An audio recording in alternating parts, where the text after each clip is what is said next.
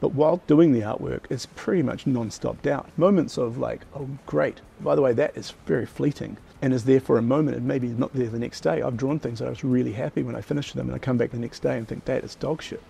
What were you thinking? And then I've had the opposite where I was doing something that I hated non-stop the whole time I was drawing it.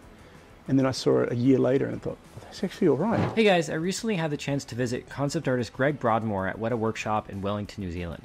If you're not familiar with him, Greg is known for doing a bunch of the concept design on District 9, Avatar, and King Kong. Here's a clip from District 9 showcasing a couple of the alien guns he designed. I sat down with him and recorded him doing a page for an upcoming graphic novel he's written and illustrated, and talked to him about his process on creativity. Greg's an art machine, and his insights were awesome. When I talk to people about artwork and making comics or illustrations, there's normally like a huge amount of self-doubt and a huge amount of like second-guessing when it comes to image making. Do you have any thoughts on that, or like how do you just start? You know, that's almost the number one problem when you're trying to draw. You're trying to fall into that place where you stop second-guessing. The flow state, and that's almost the point of it in a way. What is like these, I think, there's a couple aspects to the drawing. One, you're trying to present something, visualize something that's in your imagination or whatever, and show it to other people maybe. But then the other part is just the pure pleasure, or not even sure if it's pleasure, just that state of being in flow and not making front brain rational choices, just going with your intuition. I think that's a big part of what illustration is at all. And how do you get to it? That is the challenge, because as soon as, especially if you're trying to make something structured, this is a graphic novel, of course these are comic pages, and they're trying to tell a story, so I've got 100 things in my head, I've got what I've written down, I need to try and be faithful to the story, I need to try and include all these elements, I'm trying to be a cameraman and come at from the right angle and all this sort of stuff, but at the same time trying to get out of my own way and think about none of that, just be in the drawing. And those two things are in opposition, they're fighting each other. One's trying to wake you up and one's trying to put you into a sleep. The part of it is just drawing. You just start, and even if it's not working, you just keep on doing it, and then eventually, before you even know it, hopefully you've fallen into that state. And the other way is alcohol. And when it comes to drugs and alcohol, just say no. I was telling you the other day that drinking a beer or two, that just like gets rid of inhibitions. I don't recommend it all the time. Maybe it doesn't work for many people. But if I'm completely blocked, I'll literally just have a beer or two, and that wipes out my inhibitions, and I start making the first choice, and it sort of puts you automatically almost into a flow state. I think that's why people like alcohol. When I've written the story, I write out every single panel, so I do know in advance what's going to happen. And when I'm writing it, I am visualizing it as well.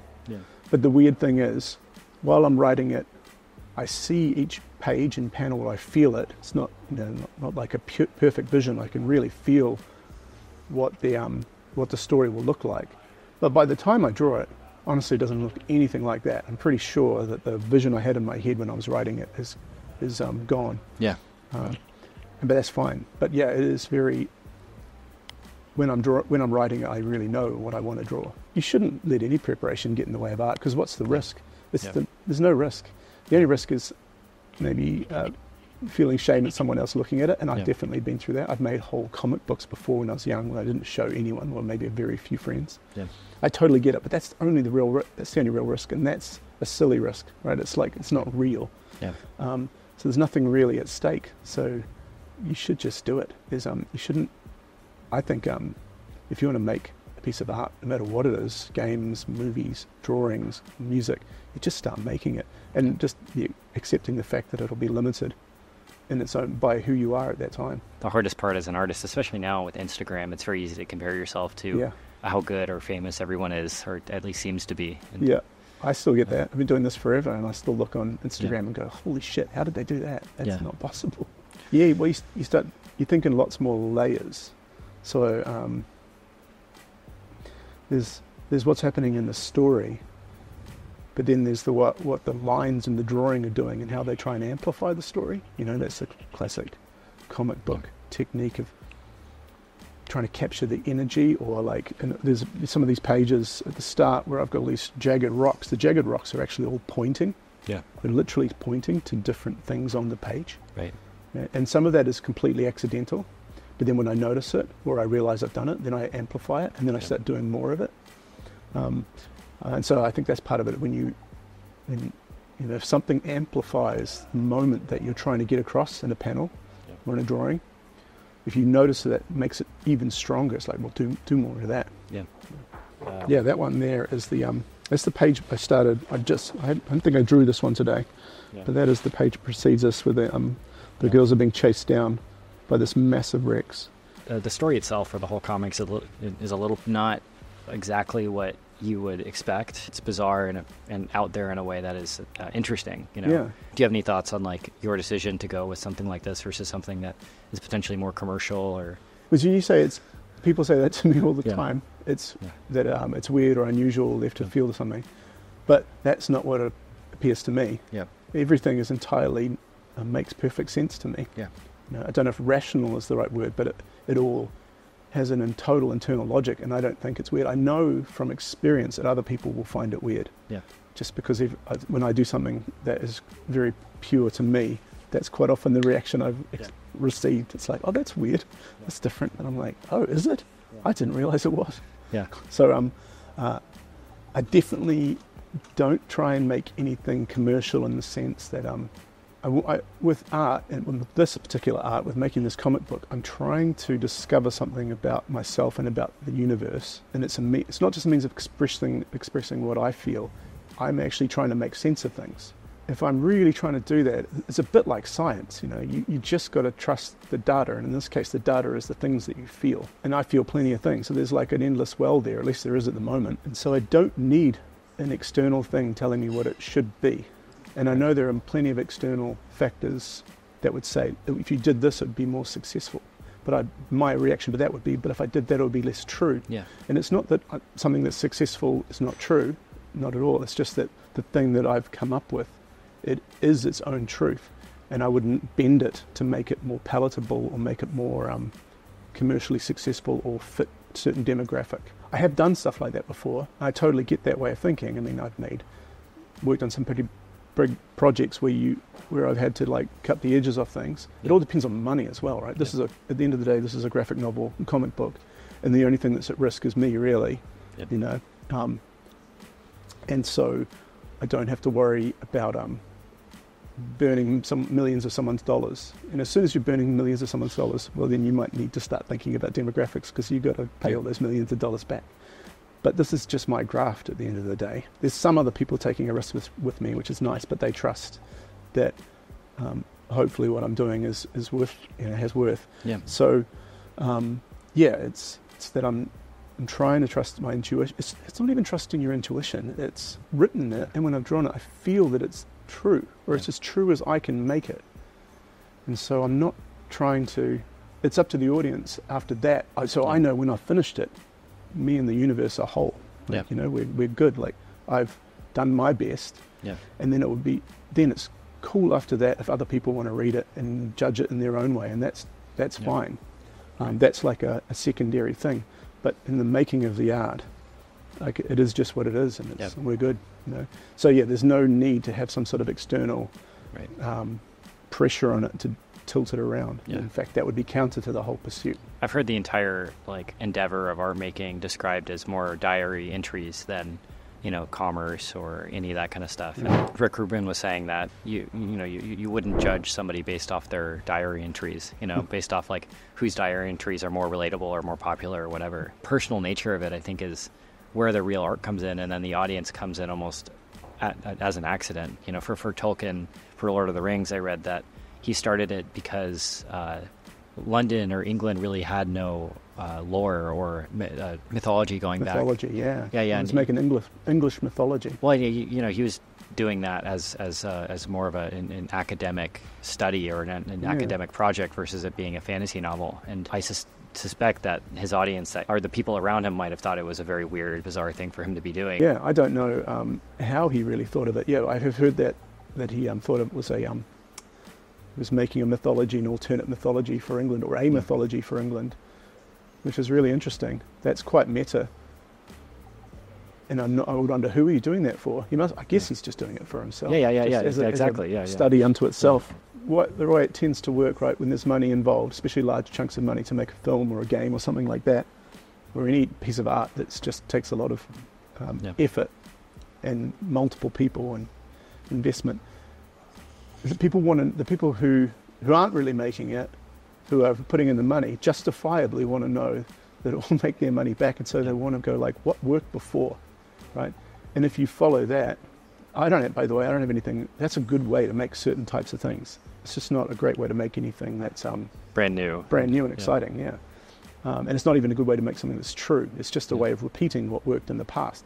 And those are things that were true in the past, but there's a diminishing returns aspect to that, right? If you make something that was true in the past, I mean, true in the sense that it emotionally resonated with people, you're just making an echo of that. And you can't really make a stronger echo than the thing you're copying. Yeah. Right? It's just going to be an echo.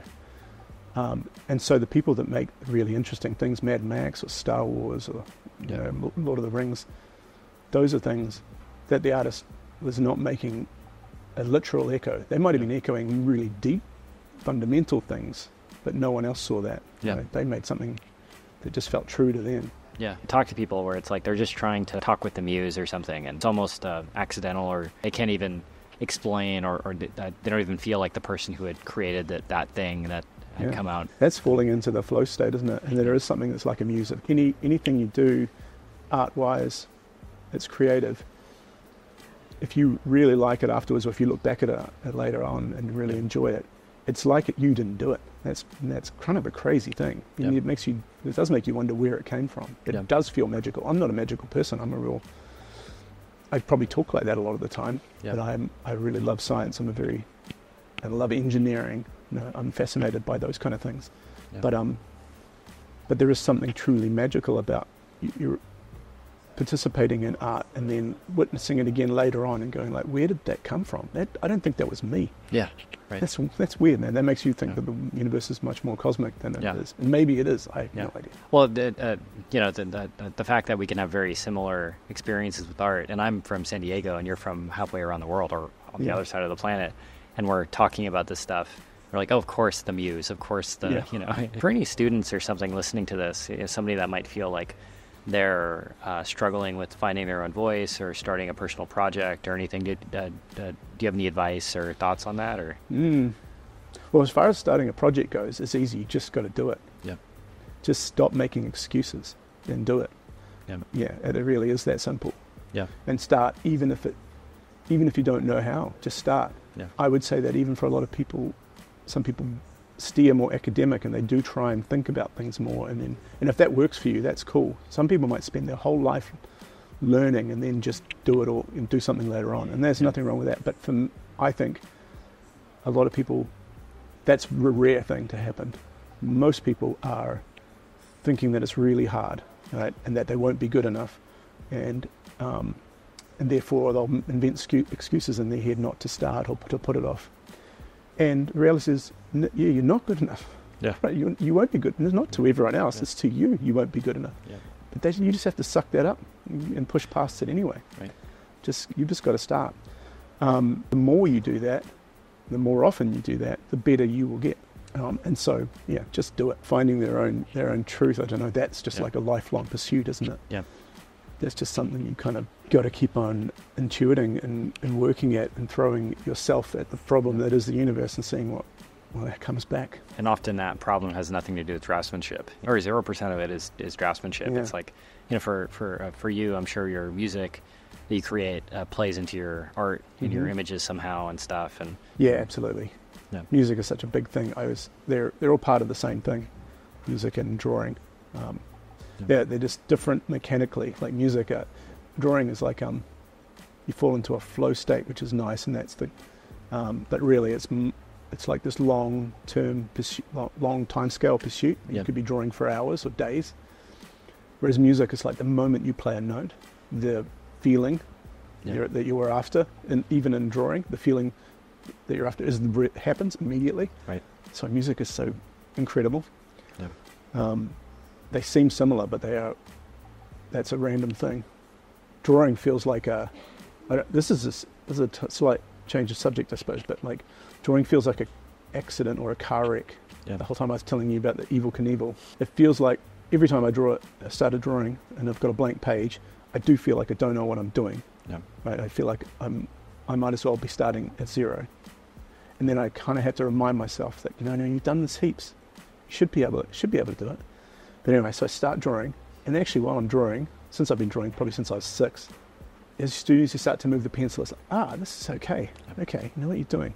And I liken it to Evel Knievel, or someone doing a stunt jump over the Grand Canyon.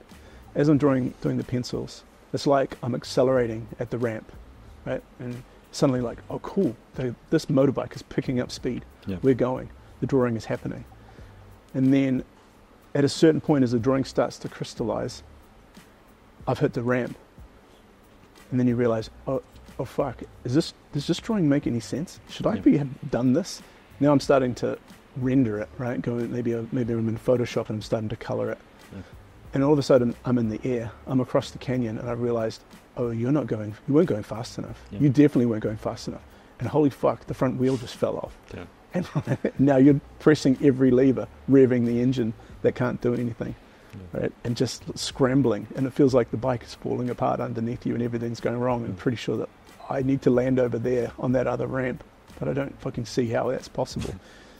And then finally, as the image comes together, it coalesces, some little details catch your eye, I start to finish the image, and that's me landing on the ramp. Yeah. And I realize I survived. I did it. I made it to the other side. But just that's the feeling every time. Yeah. Every single time I do a drawing. And that is 10% is the acceleration at the ramp, 10% is the landing, 80% in the middle is this feeling of existential, what the fuck are you doing? You were going to die. Yeah. Maybe not die literally, but like the feeling of like, this was a stupid decision. You cannot draw. You can't paint. What the fuck are you doing? Right. Yeah. And so you just have to go with it because you're in the air and flying forward. Got to land it. Quality of an artist, whether you want to call it that or not, is your ability to deal with those feelings. Because I know from experience, everyone has that same or similar sort of feelings. And I think often, again, draftsmanship or taking classes or studying can be a procrastination tool to going through and actually trying to create art, and go through those feelings. I've always liked personally just jumping in and doing it. That's probably why I like punk music. Yeah. I love music from when I was a kid, and I watched Back to the Future, Marty McFly playing guitar. I was like, oh fuck, that looks like the best thing ever. Yeah. I'd like to do that. And then when you finally get my hands on a guitar, it's like you can only make these modified noises. Yeah. And you realize, oh fuck, you got to learn. Like, well, it's complicated. Yeah. But then I heard the Misfits, and I was with Misfits. This is like 20 years later or 10 years later or whatever. And it sounds like the best noise ever. Yeah. And then someone gave me a bass, and I realized I can play Misfits songs with these two notes that are like a semitone apart, or a full tone apart, just going backwards and forwards. And it's like, holy shit, I can play the Misfits. Yeah. And the Misfits was no less amazing than fucking Beethoven to me. Yeah, right. They're just as incredible. And once you realize I can make that sound that feels like that's that punk rock spirit, which I love. And I think they try and do that with all my art. Yeah. Of like, don't let your lack of talent get in the way of your ambition. Sort of seems like everyone is just looking for that confidence to be able to create stuff. Took me around like the main Wētā office this morning, and you and Richard were scrawling on a whiteboard for something. You would expect Richard at his scale of what he's operating to be, way more high level, but he's actually still executing on relatively small projects. And, it's that confidence to be like, okay, yes, I can do this. I can try this out. It doesn't matter if it's a small thing or a big thing. You're just applying your confidence and your creativity. I think that's the story of Wētā. That's if you speak to Richard, I mean, that's the ethos of how they made Lord of the Rings. And everything that led up to it was in New Zealand you call it number 8 wire, which is that you fix anything on the farm with a bit of number 8 wire. If your tractor starts leaking, grab some number 8 wire. It's the fencing wire that you use.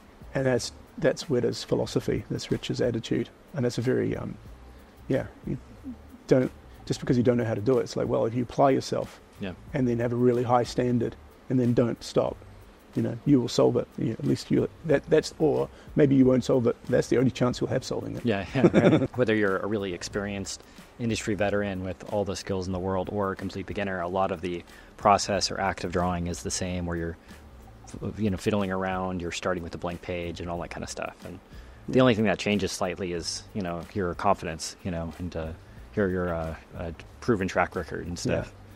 I think while doing the art, while drawing, I don't feel that much confidence. Yeah. I feel confidence after the fact from having done it many, many times, and that's nice. When I go home to see my family, I know, good work, you applied yourself and you did it. Yeah.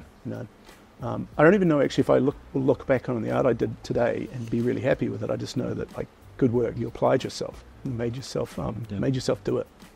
So that's nice, but the confidence is more like a feeling pride that you applied yourself and you were diligent about it.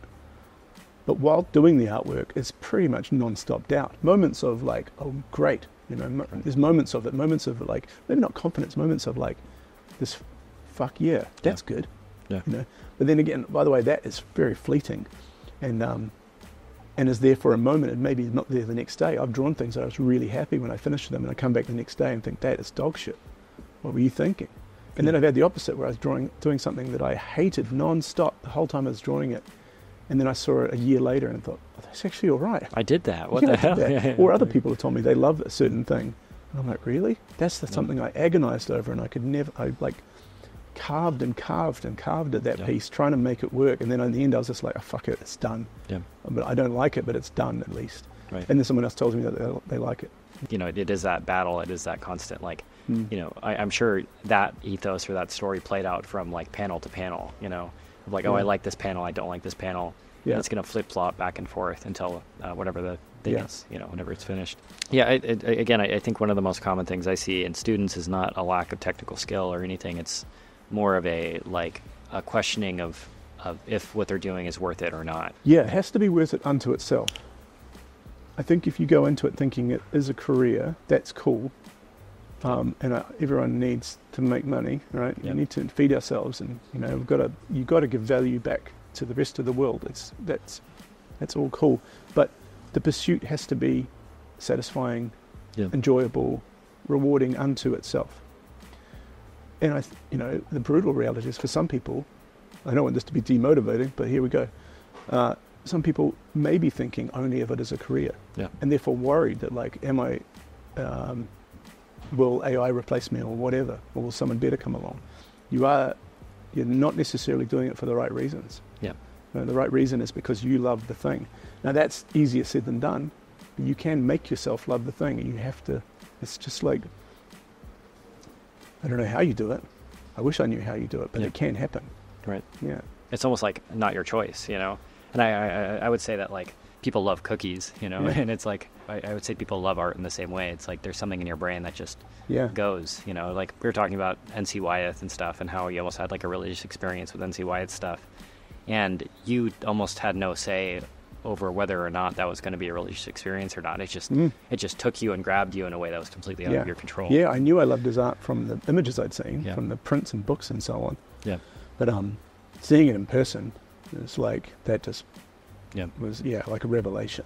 Right. It felt holy in a weird way. The closest I've ever got to that is someone who's not religious at all. How do you enjoy the work for itself? Because it has to be that. You have to enjoy the work. I think you have to also accept that sometimes it doesn't happen. Yeah. Right.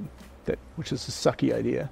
But then at that moment you might need to, if it really can't happen, you might need to go and do something else, at least for a while. It really is work. You've got to work through it. You've got to think that this must be, if it really does call to you inside and feel like it, it should be worth it, then it is just work. You've got to grind at it. I think of the musician Josh Homme from Caius and Queens of the Stone Age. Work ethic. If you're just going to turn up, because you've got to make yourself available. That's the muse thing again, right? The muse is just waiting. The magic is waiting to happen. Yeah. But if you don't make yourself available for it, it won't come. Yeah. And that's it. So you've got to make a decision. Am I doing this because I love it? And even if you're not enjoying it in that moment, you just apply yourself anyway. Yeah. And put it out there as well. I think that sharpens you. Like most, if I was being super, super pure about it, I would say, like I said, when I finish my book, me and the universe are even. If no one ever saw it, that would suck. But I could deal with it because I got the value out of it. Yeah. I would live with it. So you've got to have that if you can make that happen, that you and the work like are good, that you tried and you made something of your effort, then I think you'll be fine, right? Yeah. And then, but on the other side of that, showing it to other people is how you end up getting paid. That's how you feed yourself. Yeah. But it has this other thing of competition is good. Competition is great. Like it will make you work even harder. Right. Not necessarily trying to beat other people, because what does that even mean in the world of art? Yeah. But it's trying to not feel inadequate. I don't know. Trying to make the work inspire other people. Yeah. It is a good thing, that competition. So, yeah, you've got to try and show it to other people if you possibly can. It's hard. Yeah. I think even probably part of why I don't show my work when I'm working on it to a lot of people is I want it to be very pure. Yeah, it's tough. Well, and, it seems like your ability to cope with risk and not lose your identity when you... Like, when you have the successes, it's very easy to create art, but when you're not having successes, it's very difficult to create art. I think it's trying to deal with the two imposters, the one where you feel like you're a complete piece of garbage and should stop drawing, or the one where you feel like you're the best artist in the world, And you like, everyone exists somewhere in the middle, and I think... well, they go backwards and forwards between those two things. I'm more that. Yeah, I think I am too, actually, a lot. Yeah. Well, and it's like, no matter who you are, you're going to experience a huge amount of failure, and no matter how big the projects you've done before or after or whatever, and your ability to open yourself up to the muse and that potential, that's the thing that I think lets projects get finished more so than anything, kind of stepping outside yourself. And as far as online, probably the Instagram, I think it's Greg _Broadmore. I don't even know. I'm bad at social media. Yeah. That's probably the thing. I don't have much on social media, to be on the internet. I used to do a blog years ago, but I haven't touched it in years and years. Never done an art station or anything like that. But yeah, you can follow me on Instagram. That would be nice. Yeah, cool. Very sick. You can put it up there? Yeah. Cool. Pause it there.